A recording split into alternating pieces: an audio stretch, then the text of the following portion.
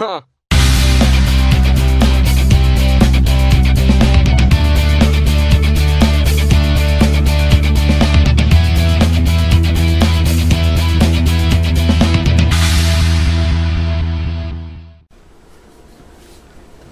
Alright folks, so I started setting up my bandsaw for the angle cut on the kerf, and I don't even know if you can tell.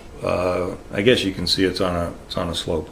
About 23 degrees is what I think it worked out to. It's been a day or something since I set that up. Then I realized I didn't have a feather stick, and I want to make a feather stick, and I don't want to make it on my table saw.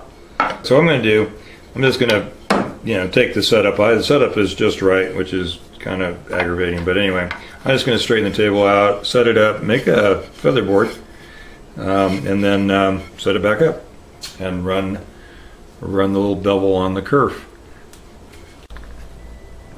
Okay, so this is a test run. I've got the feather board on. I've set it up to where if you look at the little spindles there as I push in, maybe, here we go. If you look at the little spindles there, you can see that as I push in, they move just a little bit. And maybe you can't see that on the camera. They are moving a little bit.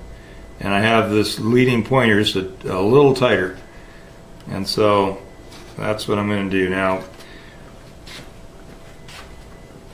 The other idea is that this is safer because I don't have to get my hand this close, so I can just push the strip in from over here. Back up a little bit now because I'm in my own way.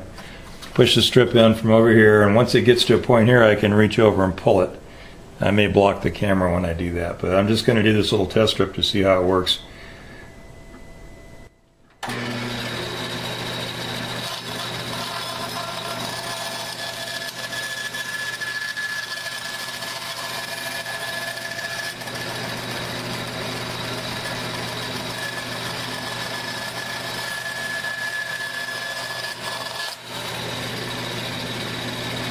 Worked pretty good, so I'm going to put my dust collection on and just go ahead and run all the strips I made.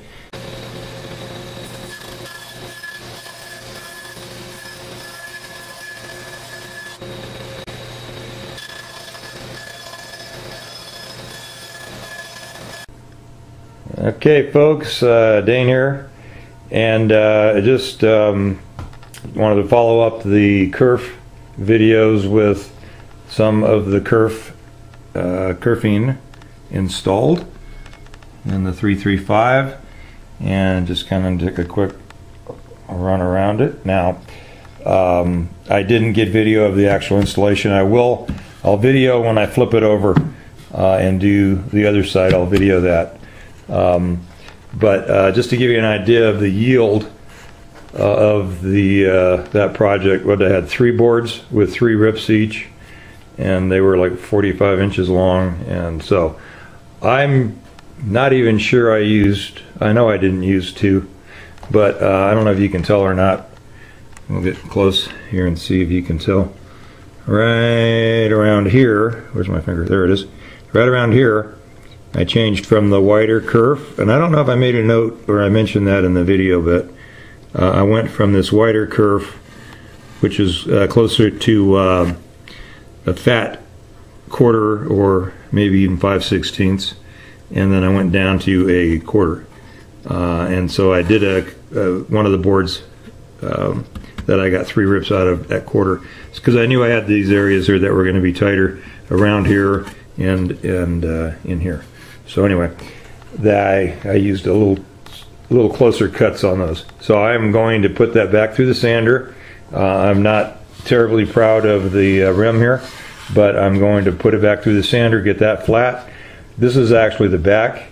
I'm going to get the piece of wood I had prepped for the back, and I'm going to actually get the pattern traced on that and start carving that. I'll have to make some router templates. I'm probably going to, rather than freehand this carve, if I wasn't trying to match something, I would just freehand it, but since I'm trying to build a 335, I'm going to use the plans, and they're their lines they put on the plan for the profile on the carve.